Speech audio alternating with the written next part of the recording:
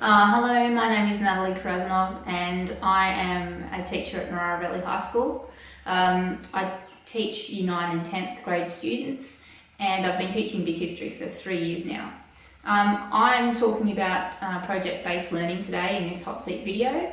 I find this strategy really useful, and it's been proven over these past few years of teaching Big History that it's very useful for higher ability students and lower ability students, so you can use it in a mixed classroom, of which I have.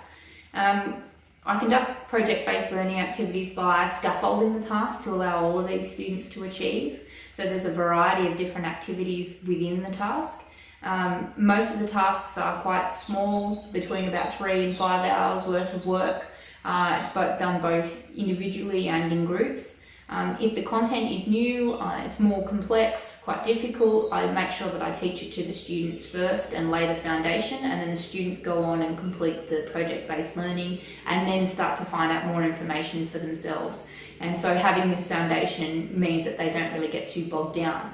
I also make myself available while they're doing these project-based learning tasks so that they can come to me and clarify information that they're finding, because they're obviously using books and the internet to find new information. And new websites and then looking at difficult information can be quite daunting for students, but it's also enabling them to enhance their research skills, which is definitely something that's useful for students now and in the later years of high school and tertiary studies.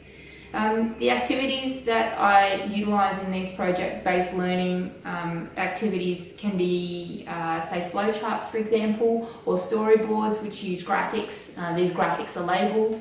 A lot of the lower ability students will like these types of visual tasks. For higher ability students, it would generally be essays and speeches and presentations, which I find really useful, and these students can extend on those, or a combination of all the different types of activities. I usually will have the lower ability students completing, say, the first couple of tasks, which are simpler, so they're scaffolded from easier to hard, and then the extension activities, which are completed by the higher ability students. I really want all of the students to get to that higher point, but at least if they can complete those more simpler hands-on activities or the visual activities, then they're still engaging with the work.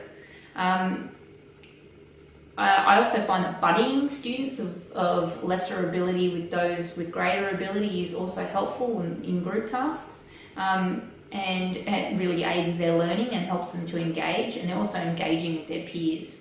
Some examples of where I've used project-based learning is looking at the changing views of the universe over time. So this was a group task. I allocated a particular scientist to students within the group, so for example Ptolemy, Bray, Copernicus, Newton, Hubble, and the students went off and individually had certain areas assigned to them within the group to research their scientists. They had focus questions that they needed to look at, and they then came back and presented to the class chronologically from the earliest views to the most current views.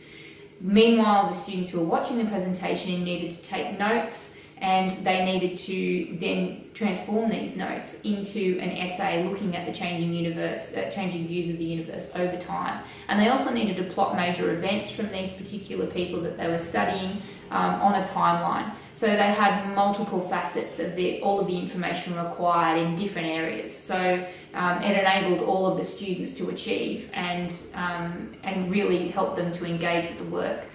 Another example is a biography of a star, which is one of the tasks that is on the Big History website. The students first started out with nuclear fusion. They had to draw a flowchart and draw the pictures of the stages of nuclear fusion.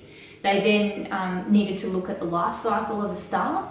They had to pick images of a star, of various stars in different phases of their life cycle, and then put this into a storyboard and narrate each picture. The next step then was to pick a star in our universe. A common star was easier because there was more information available.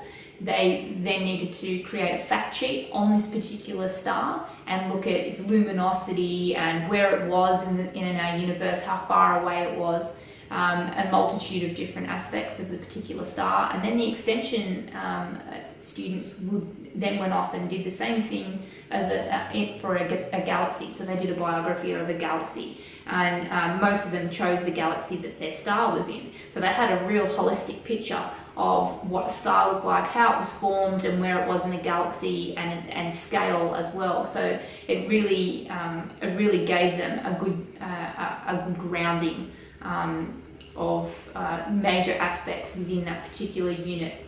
So I hope this was helpful.